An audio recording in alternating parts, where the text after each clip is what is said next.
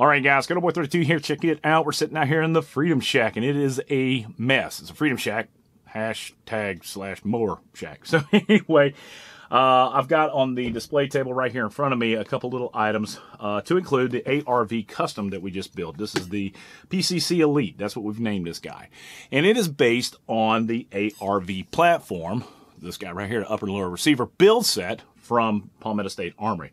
And you can still get these things, the build set, for like $5.29. Pretty good deal considering you get they're forged, they're not milled, CNC, but you get a forged upper and lower receiver set that are matched and a bolt. The rest is up to you. And I tell you what, I found out about that builder set through my friend Pop's Quest. We're going to go down to Talladega and shoot the Two Gun Nationals with that thing. And I tell you what, I think I put together a really, really unique setup. The cool thing about the ARV is it shares the commonality with the AKV, this little guy right here. If you remember, I've done a lot of cool things with this, using the Scorpion mags. So, really cool little setup, and you're able to do the extensions. And they do have an available drum mag, which I'm having issues with right now, but we'll talk about that in another video. These guys right here run reliable. So it's really neat, and that you got the AKV, the ARV, and I wanted to do a comparison with this guy right here. This is the ARV. This is the factory version from Palmetto State Armory. This has the 16-inch barrel. So what we're going to do, I'm going to go ahead and show this to you in detail on the table right behind me. And we'll talk about a lot of the things, what it has, what it's coming with. And then in the upcoming weeks, we'll go ahead and take it out to the range and give it a go. The only thing that I will be changing out on this thing is the muzzle brake. The trigger system is adequate. It's the EPT system. We'll talk about that later on. But in the box, you got the cable lock, as well as another 33-round magazine. I believe these things hold. Pretty sure of it. And a really cool PSA sticker. And this thing full of bead stuff that my dogs like to break into and spread all over the house. So with that being said, let's go ahead. We'll turn it around. We'll put it on the review table behind me. And let's talk about all the details on this guy, because I'm going to tell you something. I'm digging it. I really am. Lightweight. I don't even know the weight of it. I got to get the scales out to see. But, man, you want to talk about a cool little system? The EPT trigger, very smooth. Let's put it on the table and see what it's all about. Here we go. Stand by. All right, guys, so we're sitting here on the review table, and in front of me, I've actually got, this is the PCC Elite. Now, here's the whole thing. I built this on the ARV platform, but here's the difference.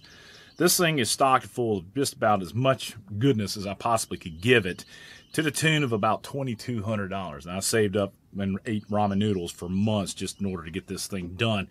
But you can achieve pretty much the same thing with this guy right here, which is, I think, retailing right now for about $99.99. And in today's market, it is what it is, and you just got to accept that fact. But one of the things we wanted to do, and I still have that guy right there on there, so let's go ahead and take that off. Ta-da!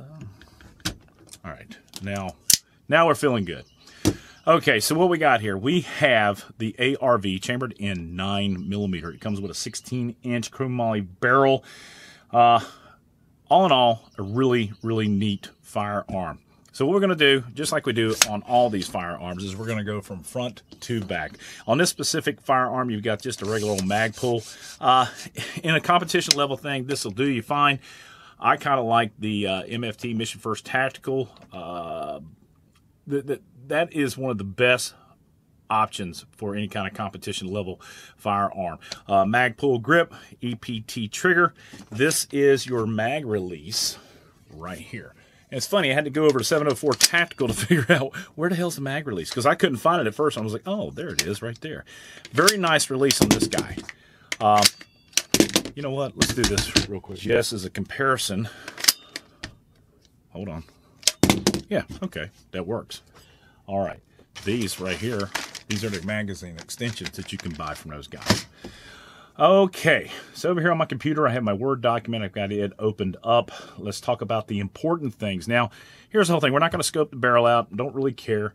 But what we will do eventually down the road is we'll take this thing out, shoot it, see how it performs. I want to do a recoil test with the Lead Star flash mitigator or muzzle brake comp to see how big a difference it is, or how big a difference that thing actually makes. But we'll talk about this thing. You've got a 16-inch barrel. The gas system is direct blowback. And for the guys that are talking about direct blowback versus the delayed roll system from the guys over at CMMG, I do have the Banshee and 45 ACP. We're going to put a rare breed trigger on that thing and let it go. See how it works. I'm looking forward to it. The barrel profile, they said is an M4 profile. That is not. It's like a slim line profile. 4150 chrome moly steel, nitride finish. The threads on the end of it are 1/2 by 28 and a 1:10 twist rate. The barrel, exactly, let's talk about this. It has a really neat looking profile on the barrel extension. And we'll talk about this guy here in a minute. But what I want to show you guys, hopefully you can see that, the interior of the barrel right there.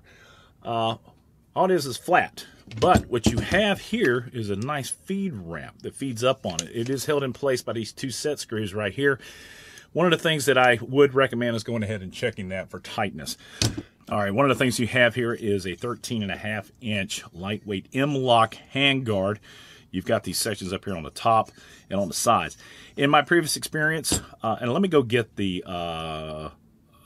what do you call it, Kinetic Development Group rail system, because that is what I checked to make sure these things are set to spec. I found on these top rails from PSA, these aren't actually set up for an M-LOK standby. All right, so what I have here, this is a little QD thing from the guys over there at Kinetic Development Group. I use these a lot, especially like on tripods. They will hold a tripod on your handguard. And what I can tell you is that I have a lot of experience working with Geisley and a bunch of other things. But this thing right here, if you'll see, fits perfect. There is no wiggle in it. Would I put an optic on it? Maybe for CQB purposes, maybe, but probably not. But this guy will tie on to all the locations. One of the reasons why Geisley makes one of my favorite handguards. But what we like to do is check other handguards just to see if they are in spec. And you can see this thing is having trouble getting in there. Yeah, that looks like the handguard's just a little thick. Does that mean it won't work? See right there, that's still got a little wiggle room right there. We'll go back here and pick this one up. Oops. So it probably will work with just a regular M-LOK, but it's not going to work with this guy, which means these are maybe a little bit out of spec, but not that bad. Overall, I will tell you this, this thing is just, it's clean. That's one of the things I like about it. Big old barrel nut in there. Let's see how tight these things are. And if I'm going to make a suggestion, guys, I don't care who manufactures the rifle, but you need to go behind the manufacturer and check everything to make sure that these little things right here are tight. What do you call these things? Allen wrench screws. So let's see here. Go ahead.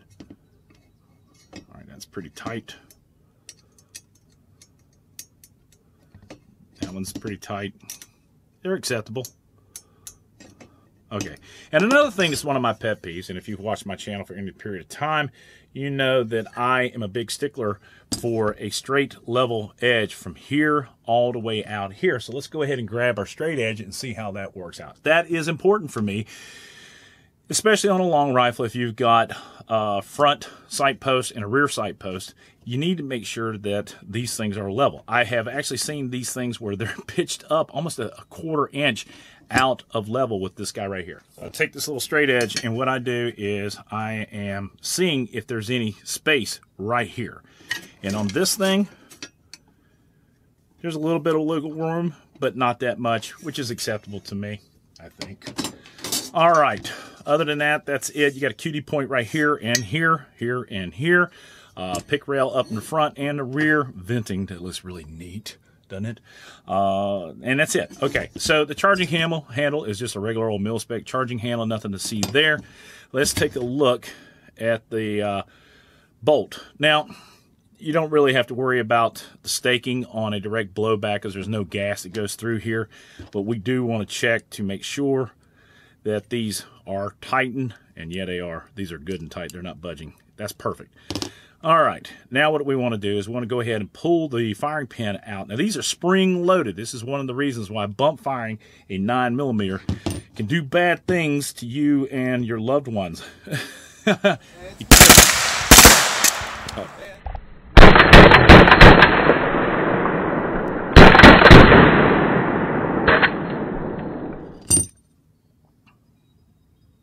It's a cotter pin, spring loaded. There we go. Firing pin looks really nice. No big deal. And again, spring loaded right there. It does have an AR-15 style extractor right there.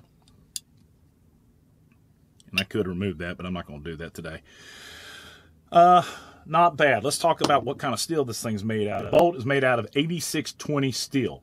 Now, here's the thing. The ARV bolt is different from a regular old 9mm bolt, so you're not going to be able to interchange these things. It's kind of nice that I've got a spare one in the event that one goes down. I don't have to worry about that. The cool thing about this guy, though, is it does have a last round hold open, just right there.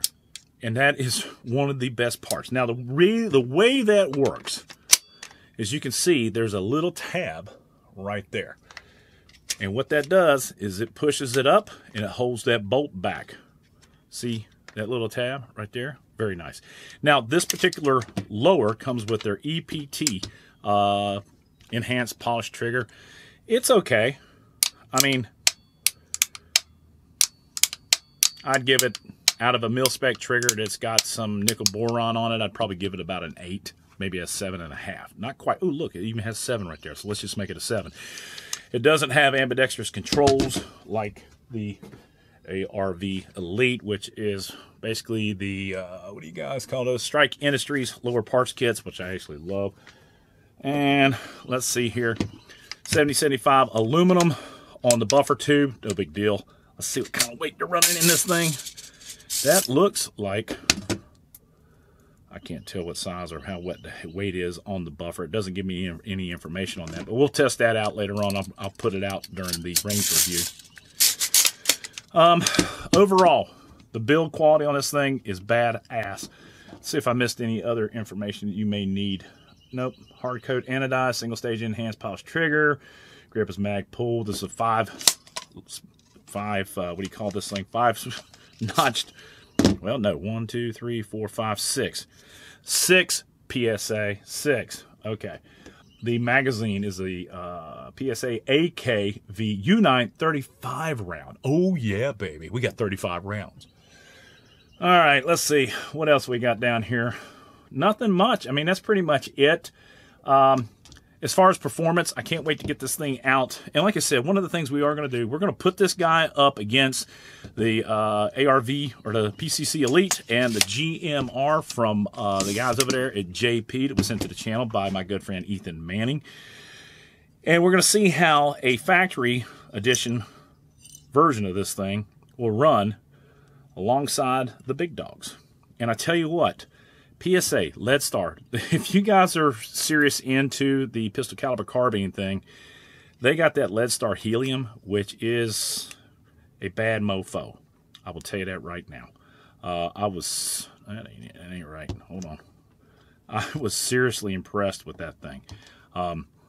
It's got to be the lightest, and I'm talking to the guys.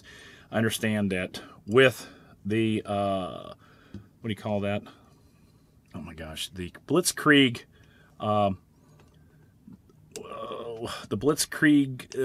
thingy, buffer. Now, I can't use the HD with a 5-inch, but you want to use the HD with this, with an AR-10 spring and a short stroke spacer, which I have the ability to put that in the ARV or the PCC Elite. We'll go from there. Anyway, guys, you get the gist. This thing is really cool. I'm amazed. And here's the cool thing. If you don't have a pistol caliber carbine, one of the ways or the reasons I have it is so I can test out red dots without having to go out and blast through some 5.56 ammo. It's a lot of fun to shoot. And Again, like I said, I get a red dot in. Somebody wants me to test it out. I can put it on the PCC, take it out, shoot it real fast, and see how it works. I'm not worried about taking a red dot out the distance, because what do you do? It's a holdover is a holdover, whatever. So anyway, that's it. This is my tabletop of the ARV, front to back. I hope you liked it. If you did, please give the video a thumbs up. I'd really appreciate it. Let me show you guys this. Last round hold open. There it is. You can release it with this little thing right here. Boom, and you're done. You're in business. That's cool. And it's nice to have several of these things laying around that take the same magazines. With that being said, guys, we always do them like this. God bless America. God bless his men, women in uniform, 24/7 for our freedom, because freedom is not free. And I'm talking about the men and women in uniform who will support our Constitution and enforce it like it's supposed to be, and put the government in place where they are supposed to be. Because I think the government, well, I'm pretty sure they've lost their direction on what their actual jobs is supposed to be. But with that being said, I'm out of here. Y'all be good. Woohoo! That was a good tabletop. All right.